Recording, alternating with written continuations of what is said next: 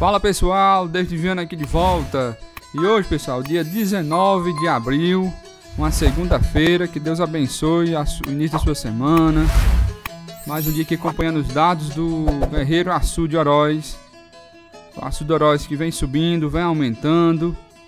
E hoje ele se encontra na cota 190,01. Ou seja pessoal, está na régua 190 no centímetro 1.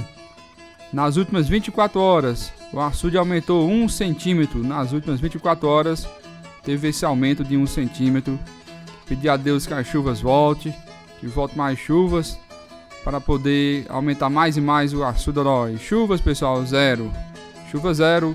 Ontem no Ceará deu uma chuva boa para a região lá de Juazeiro do Norte, lá da Aurora, Missão Velha, aquela região. 1,71 m é o acúmulo dele total no ano de 2021.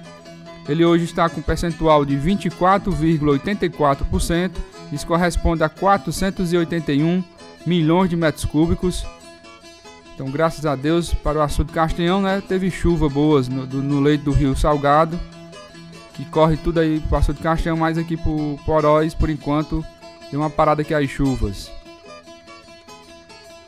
A vazão do Açude Orós é de 700 litros por segundo e para ele transbordar está faltando 9,49 metros.